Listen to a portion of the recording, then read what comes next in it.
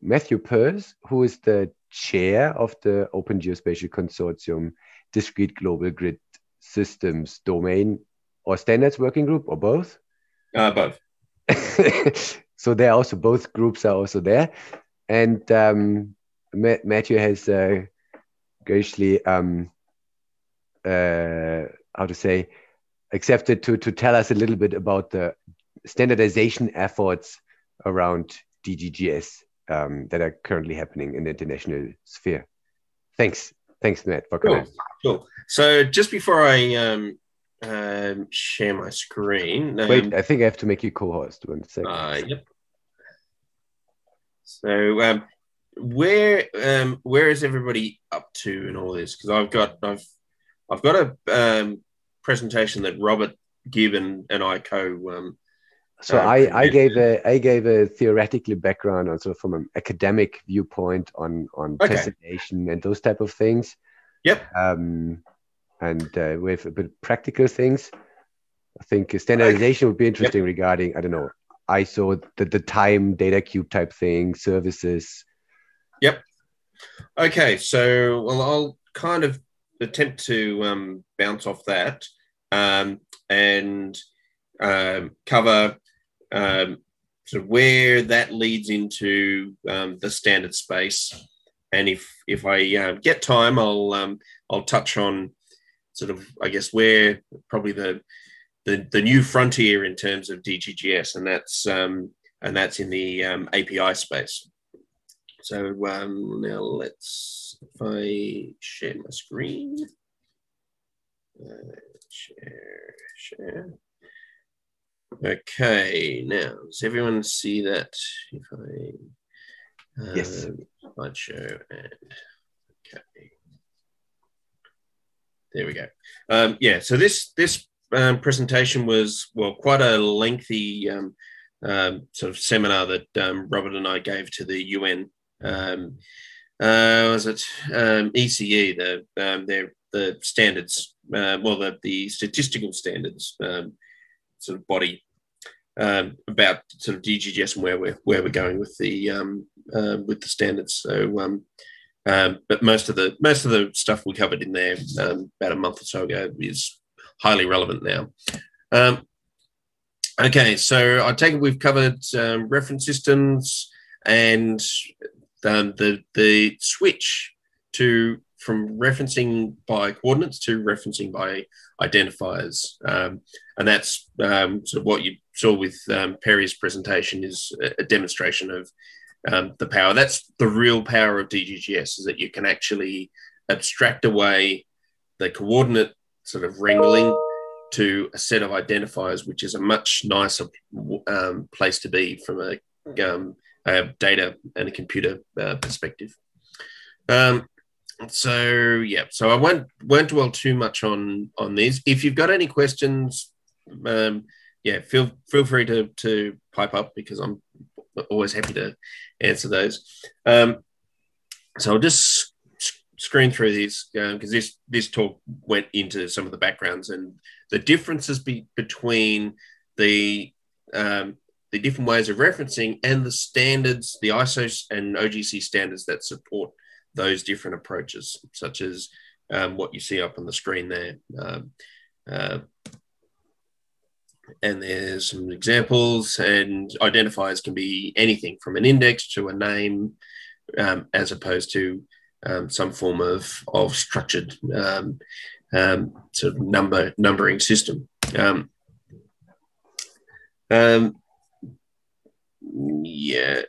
that's one of the things that led to the whole DGGS, I guess, movement over the last sort of 15, nearly 20 years now, is the realization that the way that we've been managing spatial data is not, it just doesn't cut it, and it's creating more problems and more barriers than it's solving, and that's where so I guess the thinking behind DGGS sort of came about.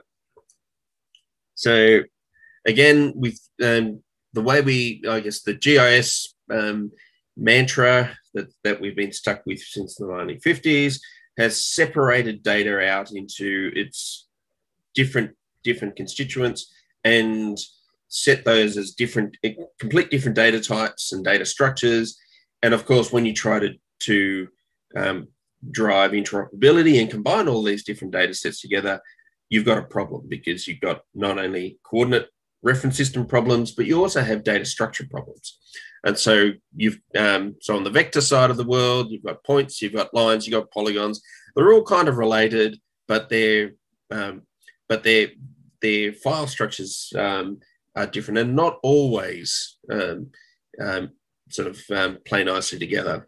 But one of the biggest problems with, I guess, the GIS approach to data is everything is all variable. So there is no sort of, I guess, overarching structure that enables you to search through and do comparisons. You've got to do everything at the sort of for comparisons. You've got to, for example, this one here. If you're looking to see, well, is that point inside the polygon? Well, you've got to compute that. You've got to compute that. And if that's a really large or really complex polygon, that can take a lot of compute effort.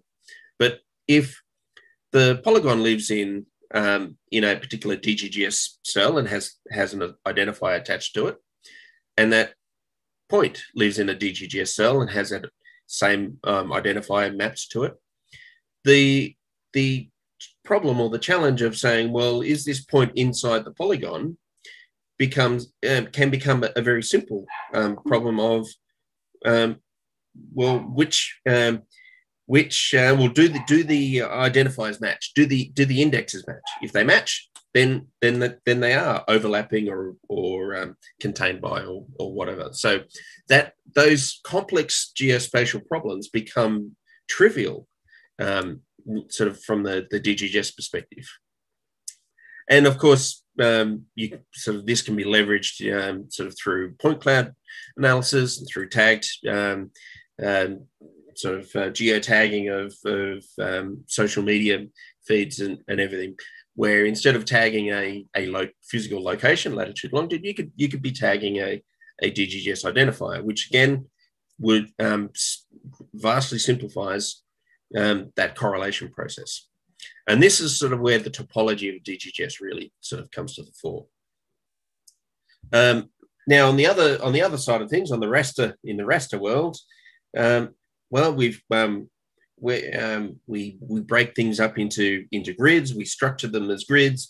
We like to think to ourselves that an image is made up of square pixels. The reality is that they're actually triangular because of computer graphics and how that works. But we put ourselves into this mental image, and then and I guess one of the real advantages of that real structured and rigid structure of a raster or an image is that you can do array processing on it. So you can get massive increases in efficiencies of processes, and likewise when you want to subset or do comparisons, you can do that on a grid fashion. And of course, a DGGS being a grid structure or tessellation allows you to do that. But with a DGGS, you're not just restricted to square structures. You can have squares, you can have triangles, you can have pentagons, you can have hexagons, you can even have diamonds. They're kind of the fundamental sort of shapes that most DGGSs have. But you've got a wider range of complexity, and I'm sure with what Perry has shown is that different structures have different properties regarding like how well they nest and coalesce around features and objects. But of course, but of course, when we want to try to do interoperability or to combine raster data and vector data, that's always been the problem of well, you've either got to rasterize your vector or vectorize your raster so that you have apples and apples that you can do a computation of and an integration to actually combine them. Well, a DGGS allows you to step aside from that because it has a hierarchical, multi-resolutional structure that is fixed, that allows these sort of rapid array process sort of algorithms, but it is it's able to be a reference. So it can be a reference for vector objects. It can be a reference for pixels or parts of an image. And it's by that referencing, that sort of loosely coupling allows you to do this integration without having to do any massaging of data. And it purely becomes a lookup fashion. And so the capabilities of DGGS are really astounding. And but so prior to about what's it now? Well, nearly 10 years ago, 15 years ago, most DGGSs were academic curiosities. There was no standardized way of just defining these things or implementing them, and that's where we've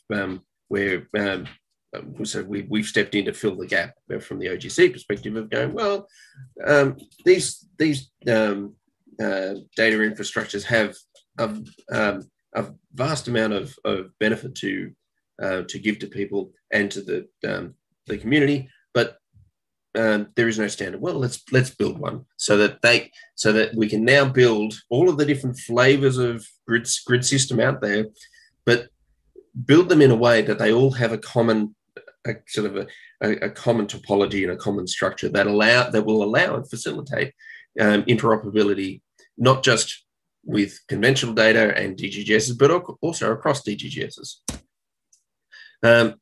Okay, and so I'll just so this is sort of going into more of the ins and outs in Robert's journey and on the topology aspects of indexing and why it's important. Yeah, and so this has led to the OGC abstract specification, which is a foundational standard, topic 21, and we've in the last 3 years we've battled to get that standard, that international standard, also published as an ISO standard. And earlier this year, in January, ISO 19170 Part 1 was published, which is a virtually carbon copy of the next version of the standard, which is about to go through the publication process on the OGC side. Now, so fundamentally, topic 21 refers to zonal identifiers. So it's the structured geometry, structured identifiers as a way of referencing. Now, okay, yep. So that's that. And so, like I said before, so in a more arm-wavy fashion, with the DGGS, you can map your DGGS structure to all of these different features. And then once they're mapped, then you have that ability to compare and combine data or parts of features and objects purely based on their index correlation, which is immensely powerful, especially in the era of not just big data but huge data. And again, on the raster side of things, we can do the same. Yeah, I mean the raster ones is the easy one, but it's the combination between rasters and vectors is the trick. And of course, when we start to, I won't labor on this. This is quite a lot to take in, and it'll take me a bit to drill out. But what Robert sort of did when he was expanding on the original standard version 1 was he started looking at the topological relationships and what type of topological functions you'd have, whether you're looking for tiles of cells or lists of cells or zone or collections of zones, and how that relates to the conventional idea of spatial features, whether it's points, polygons, etc., to show that there is a clear mapping between what people conventionally understand in the spatial science and, I guess, the DGGS way of approaching it. So and I guess the simple message of this slide is with the traditional or conventional reference system approach, you've got increased complexity there when you're trying to deal with data and deal with multiple data. Whereas on the DGGS side, a lot of that complexity is still there, but it's been abstracted away from the end user and the analysis. And so you get that simplicity, which is really important.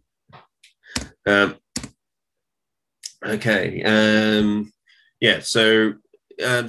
topic 21 defines a whole raft of functional operators.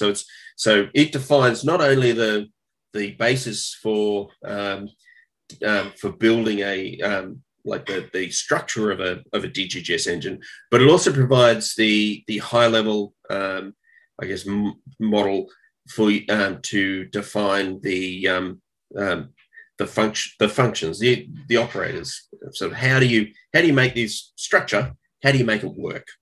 And so this is sort of where the concept of the zonal identifier and the various sort of topological relationships come in. So you've got buffers, you've got differences, intersections, etc., which can all be done through DGGS, but from the perspective of the identifier. And of course, there is the hierarchical functions that a DGGS has, where you can traverse up and down through the hierarchy of from parent cells to child cells, or across at any one of these levels. Looking at siblings, you can do tests of, well, is this cell a child of that cell, or a parent of, or a sibling of, etc., etc. Plus, we can also sort of move into, more directional sort of operators through the benefits of this fixed and structured, infrastructure that a DGGS is.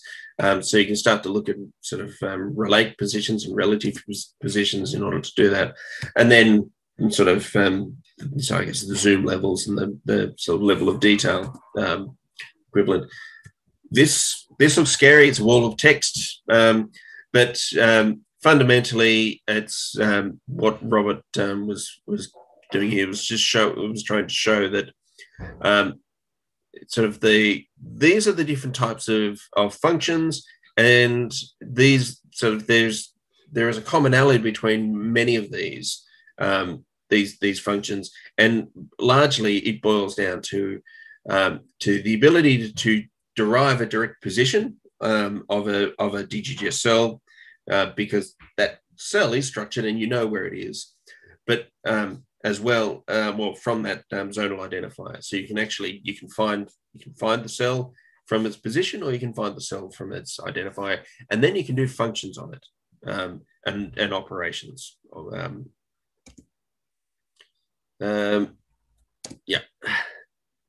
So this is where we start to get into the application of things, and we'll see if this plays well. Yeah.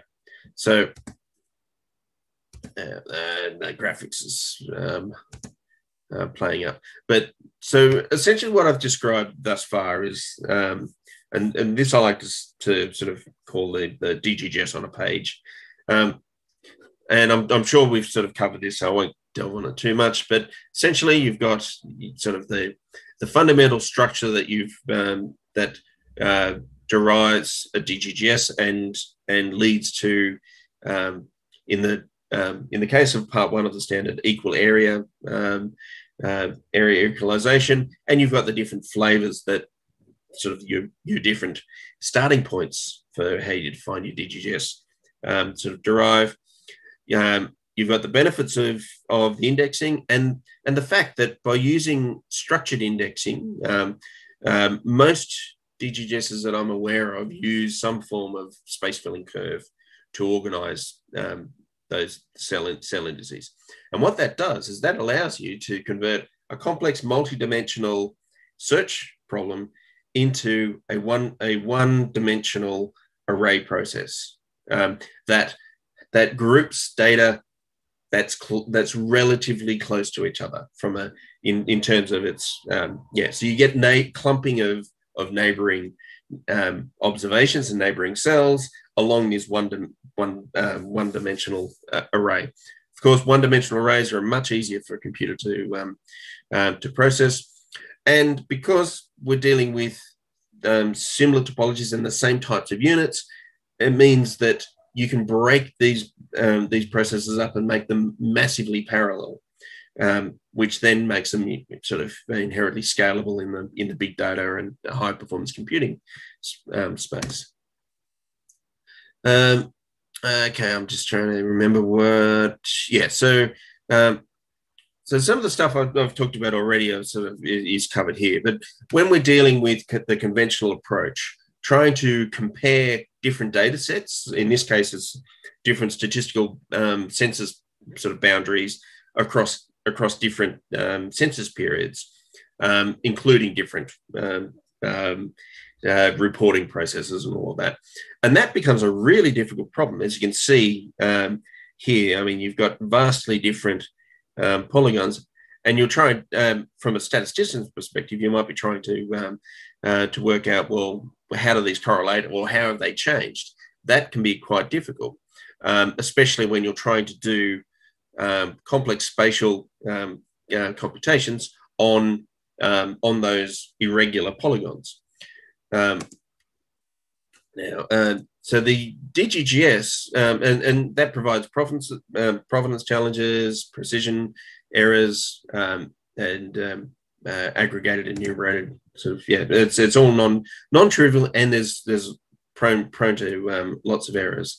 But of course, if we look at it from a DGGS perspective, and it's a bit hard to see all of that on the screen, I apologize for that. But your DGGS can map these features, and then through a very simple index comparison process, you can do this job in a much cleaner, much more systematic way.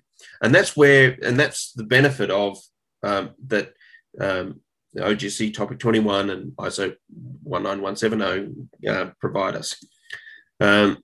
Now, let's not too much. And again, the fundamental thing about all this is bridging that raster vector divide. And the DGGS provides that common geometry. And now we've got a standardized way of doing that across the world. So, and here are some of the reasons behind that. We've got DGGS that they're multi-resolutional, they're simple but fixed geometries, they have global coverage, the poles don't affect them, the international dateline don't affect them. You've got unique spatial identifiers, and they can be operated in a federated and multi-organizational infrastructure, which is increasingly becoming the norm. So this is more on the fundamentals, jurisdictions. And of course, yes, that's one of the things too. We start when we have jurisdictional issues of political boundaries, data sets often conform to those boundaries, and across those boundaries, your data may be in completely different formats with different qualities of data, and it becomes really hard to integrate. With the DGGS, you can abstract that away and sort of do that cross comparison of cross jurisdictional comparison the same way as you would if you were just doing it in a more simple scenario. It doesn't affect a DGGS infrastructure. So where we're heading with the standard. So so I haven't covered on it too much, but so far the standards that have been defined are, I guess, more two-dimensional surface standards.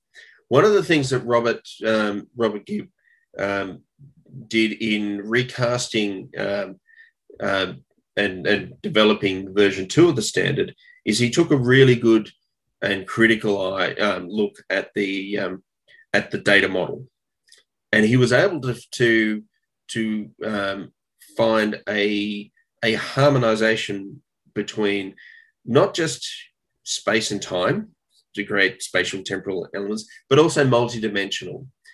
So now version 2 of the standard actually provides the basis for us to then expand into higher dimensional DGGS standardization.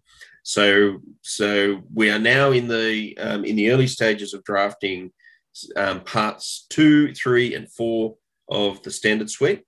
So part 2 is for equal volume, so it's volumetric DGGS. So where a surface DGGS maps the surface of the Earth, a volumetric DGGS covers from the core into outer space, and from an equal volume perspective instead of an equal area perspective. Fundamentally, the same topologies all apply, but your geometries then are changing. Part 3 is a spatiotemporal DGGS, and so that is that's where we sort of start looking at ways of encoding time, a temporal dimension, into that indexing structure. Again, so that we move the complexity of working with time and space into the underlying infrastructure, so that the analysis can be a lot simpler. And part 4 is in recognition. It's to do with axis-aligned DGGSs across multiple dimensions as well. But one of the things that has emerged is there are over the last few years is there are a number of DGGS-like infrastructures that are not equal area. They might be even just lat-long grids, and so they have some inherent issues with them, which means that they're not considered to be a fully compliant DGGS. But nevertheless, they have all of the same topologies, and they have all of those same sort of functionalities. And with the work that Robert has done, it's provided a way for us to be able to, I guess, define how these other types of grid structures, well, how they actually relate to the sort of the DGGS. So we in some regards, it's broadening the general term of the DGGS, but now we've got like equal area DGGSs, equal volume DGGSs, spatiotemporal DGGSs, and axis-aligned DGGSs, and that's so that work is currently well, it's ongoing now, but it's in its fairly early stages for those subsequent parts. And where we are heading now as well is into the I guess the next frontier in terms of that interoperability space, and that's the I guess definition or the adoption of the open API approach to spatial data. That is, it's all the craze. So we thought we'd just hop on the bandwagon, but there are some really good and fundamental reasons why that's a good thing to do. And what that does is, Perry's been one of the spearheads of the early thinking on this. Is well, early on we had many discussions amongst the working group. What happens when you're trying to compare two very different styles of DGGS and compare data across them? And initially it was like, oh, well, that's going to become a problem because of the inherent structures, and then we sort of found, well, that's going to get us back into the same problem that conventional GIS space has. That was when sort of Perry and a few of us took a step back, and it's like, well, there are some fundamental topologies here, some fundamental languages that occur in each of these DGGS infrastructures that mean that we can sort of craft a common language that would allow so I guess someone at the client end or the coalface of a developer at that coalface can write a general or a generic API of saying, look, I want to use a DGGS and I want to do this function. Now, in the back end, if it goes, depending on which DGGS you select, it will do its own sort of, each engine will do its own way of delivering on that process request. But at the front, at the top layer, you don't need to go into that complexity. So again, we're increasing the simplicity of working with DGGSs. And so at the moment, and over the last 18 months, there's been a lot of work done, sort of expanding and extending on the earlier work that Perry and his team had done on this through Testbed 16 and a couple of other funded projects, exploring how would DGGS a DGGS API fit into the now sort of emerging and in parts maturing OGC API landscape, and to our surprise, in a way, it was really easy. It's a really nice fit. There's a whole bunch of stuff that is already there in those other API standards that we can harvest, and we don't have to reinvent. So that's awesome. But when it comes to defining sort of, well, how do you manage the DGGS centric sort of topological functions, that process actually becomes really simple. And that's some of these earlier works have sort of kind of are demonstrating that. And so now what we're doing is now we're embarking on drafting that generic standard for a DGGS API. And so that works just beginning now, and is looking to extend over the next probably sort of 12, maybe 18 months, depending on how long it takes us to get that drafting effort done. But that's I guess a slightly long and or less focused, condensed too at the same time. Yes, version than what I'd. No, I think you did really well. Thanks a lot, Matt. I think it's also really hard to anyway find the focus from which side to it. There's so many things. There's OGC. Maybe not everybody's familiar with OGC. There's so many things, and you brought it, I think, quite nicely together. Thanks a lot for that. No problem. Matt, can I ask you? Would you be okay? Would you be able to join in around about 1.5 hours for our sort of discussion session? Yes, I can. Maybe then we have some more time to elaborate some of those specific things. Awesome.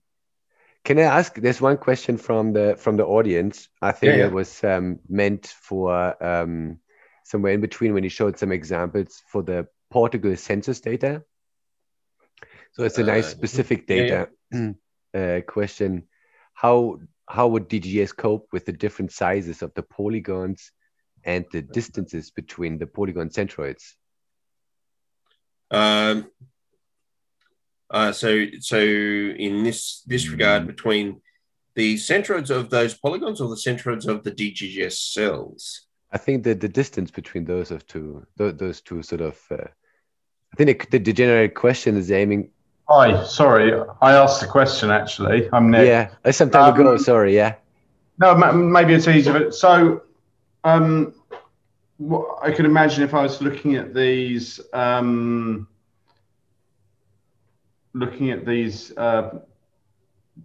Polygons, I might be interested, for example, I might look at, say, distances between polygon centroids as a proxy for distances between the polygons. I might have some analysis that would have to cope with the different sizes, and I was trying to understand how I'd cope with this in the DGGIS world, basically. Yeah. Maybe. Oh yeah. Maybe. Yeah. Okay, Matt. You first, maybe. Okay. So, well, fundamentally, what this is showing. So those highlighted polygons there. This particular example is where that is the same statistical unit identifier that has changed its boundaries and changed its size, its geographical size, due to changes in the demography over between those census dates. Sure. Now the problem that arises when you're is that when you're trying to do that comparison, if you're trying to do it from an aerial perspective, then you've got to do a complex, like you've got to take those two polygons and overlay them, and then do a like a geospatial comparison of relative areas, which can be simple or it can be really complex, especially if you've got slithers, if different instances of that data is in different coordinate reference systems or different map projections. So you've got all of this extra complexity that goes along with that. Now, from the DGGS perspective, if you're, I guess you're looking for, well, what's the area of this feature, and how has that area changed?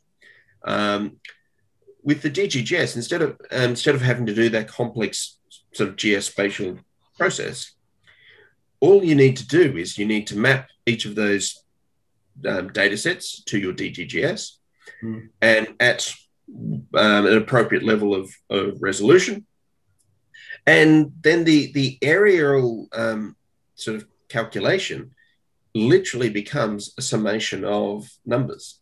So essentially, and your uncertainty in your calculation is defined by the resolution of the DGGS that you've gone down, like how far down in the DGGS you've gone. But the actual function to compute and compare the area of those two features literally is which give me all of the DGGS, all of the DGGS cells or zones that have a centroid that fall inside this polygon. So once you've mapped that polygon to it, it's just okay. Well, I've got this. I know this feature ID. So let's find this feature ID in our database, and we've got a list of our DGGS cell identifiers, and we've done that for both instances of that data, and then literally it becomes how many cells at this resolution are in this version of the data? How many cells are in this one? And then you can work out your relative difference in your area, as well as a nominal uncertainty around that as well, because the size of a DGGS cell gives you a proxy for an uncertainty analysis. Now, if you're doing different, like if you're doing distance metrics, then that's a more complicated process. But again, it becomes a lot simpler in the DGGS context, because again, each cell has a known, I guess, topology and a known relationship with the cells around it, and so you know that in this direction, the cells will be this distance or that distance, and this is where hexagonal DGGS grids become really powerful, because they have aerial, like for every cell that you pick, all of the surrounding sort of direct neighbor cells are all exactly the same distance. So that makes that even simpler. But even if you're dealing with square or triangular, there is a commonality between them. So it's not as variable as one might think. It's just a little bit more complex than the hexagonal system. Hexagonal systems are more complex in other aspects, but you've got a known structure and a known sort of pathway, and so traversing along a route, it becomes it's almost a dot to dot sort of approach, fly by numbers. So in the same logic, basically, if you want to know the length of a boundary, identify adjacent polygons and so on. Yep. And so buffering. So give me, and I've actually, whilst I was still at Geoscience Australia, there was, we had a classic challenge at this point of the data cube was very good at picking observed water bodies from satellite imagery, but of course what it's picking is blobs, and so we can say here's a bunch of blobs, and in Australia being a very drought sort of prone country, most of our rivers are actually pools or collections of pools down a depression, really. Now, that becomes really difficult when you're trying to do a GIS thing of going, well, we want to find out which of these surface water bodies are farm dams and which ones are rivers, when they kind of look like the same thing. And that's the problem that I guess the unconstrained machine learning and data cube approach takes, is because you don't have the context. With the DGGS, we were able to say, well, we've got data sets that have context. So we've got river systems, sort of river catchment data sets that can be mapped to the DGGS. We've got this Earth observation data that can be mapped to the DGGS. Well, now we can compare them and just see. Well, and we want to be able to see which of these blobs that we found are within 20 meters of the defined boundary of the river, and the inference being that farm dams will be more than 20 meters away. And we were able to do that really successfully, and effectively it was just through this index lookup of these different features based on the DGGS cells, and then to be able to go, well, at this level, right, this is going to give us our buffer, and so all of these blobs are farm dams, and these blobs are part of the river system, even though they themselves are blobs rather than a big, long, sinuous river. Okay. May I cut you both a bit short? Yeah, yes. Again, I think because the topic lends itself really to elaborate on a lot of those details. I totally agree that we could carry this on for a while. Of course, because we want to touch also the adjacent topics, just to make sure that it's all seen in the right context. Yeah. But we have a little bit of a schedule, so we also have to get our participants to do some of that work by themselves. Fantastic. So thanks again for your presentation and for answering the question, Matt.